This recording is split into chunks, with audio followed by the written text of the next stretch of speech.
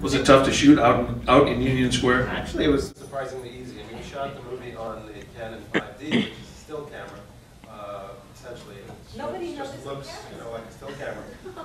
And when we first got out there, I mean, well, in New York, I mean, walking through Union Square, people they kind of look at the mirror and they think maybe they recognize it, but this is kind of cool that we were able to do all that, except that very last moment when she breaks down. By that point, the paparazzi had gotten onto us, and there was actually, for Mira, I think that was one of the tough spots because there were probably 15 photographers shooting her, no more than 20 feet away.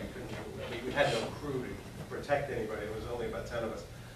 So I think that was a tough moment for her.